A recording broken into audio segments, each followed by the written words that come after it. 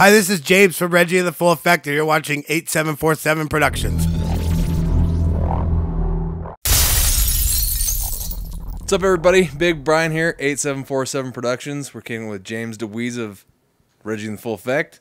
Hello. It's been a while since we've had a Full Effect album out. So you went on tour with My Chemical Romance, and then you got off tour and got bored. Is that? Well, when we were in recording the last record in Los Angeles, I was living across the street from the recording studio, so I had lots of free time, and I would be at the studio, and I started writing like the Chicken song that's on the new record, and the song Guerrera that's on the new record, and then started writing songs about how much I didn't like living in North Hollywood, and it was like, oh, well, I've got kind of almost a whole Reggie record here, so right when MCR decided to call it quits, it was like, well, I've got all these songs, I might as well put out a Reggie record. All right, well, that's cool. So you... I mean, we were talking off camera. You did a lot of it yourself and sent it off. What, you know, when you record all this stuff on your own and then send it off, what do you have to trust the guy to make it sound better? Well, it's like taking like a jigsaw puzzle and putting together like 3/4 of it, and then but like they're big pieces. Like so you like you know, say the jigsaw puzzle's all blue or something, right? And you send him everything where it's like all you have to do is attach these 3 blue pieces, so it's pretty easy. It's like lining everything up in Pro Tools and just making sure that things are synced and then making sure it sounds good. Cool, man. So let's talk about where, I mean, you said you came up with the ideas sitting in, you know, across the street from the studio, but I don't know, some of your music is just outright hilarious. Well, thank you. Is it just because it's real life? Is that where the inspiration comes from, or? Yeah, pretty much. It's I write stuff about things that happen to me like in everyday life and things that I find funny, which is why a lot of, you know, I don't know, I'm told that my sense of humor is pretty good. And it's just stuff that, you know, like observations that I make, like, you know, people at fucking drugstore or people at a bar or people at the mall or like, you know, my interaction with delivery guys or anything like that. I mean, the song stuff comes from everywhere. Cool. You have a reoccurring, you know, a couple reoccurring characters, but one of my favorite that always shows up is Klaus. Where did you find the inspiration for this? That was actually, there was this Christian band, which, you know, it's weird because it's Klaus Common Denominator. Doesn't seem like a Christian band, but so we were having coffee and this friend of mine was trying to come up with band names, and so on a piece of paper I was just writing out whatever was coming to my head, and Common Denominator came out, and he was like, nah, I'm not into that math stuff, and I was like, okay, well, and then I held on to that piece of paper, and then one morning on a dare with one of the other members of Coalesce was that I could write and record a song and play all the instruments and be done in like 10 minutes. Okay. And so I went to the basement with a 4-track recorder and came up 10 minutes later. And for some reason, when I was doing the vocals, the first thing that came out of my mouth was, hello, Americans. This is Klaus from Common Denominator. And it's been there ever since. I have no idea why Klaus, but because I don't even think Klaus is a Finnish name. Right. So, no, I mean, my friend Greg introduced me to Reggie and the Full Effect years ago, and I remember just sitting in his car going, this is the same band? Like, this isn't a mixtape. And he's like, no, same band.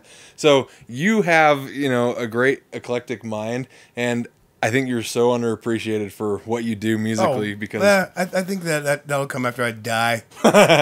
Be one of the, like, you know, Picassos. There'll be like this team of people that'll be like, oh, we need to make a documentary about the life of James Dewees and how fucking crazy it was.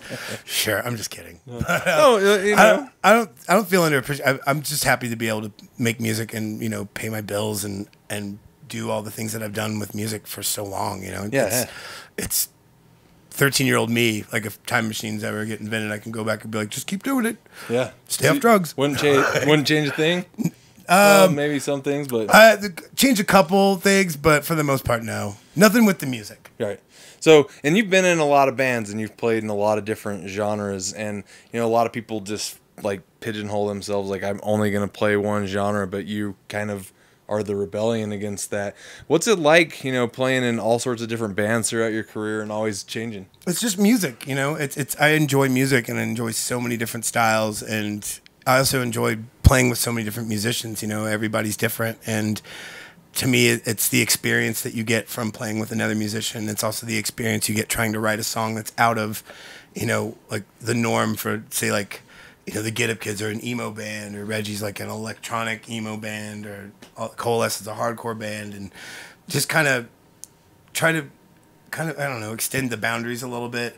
Never so far to alienate anybody, but just that's why there's on like Reggie record, like you said, like there's all these different types of genres. Right, It's like I didn't want to start out and just be this one thing. I wanted it to be all these things at once, so that people could. That's me. Sorry. That's all right.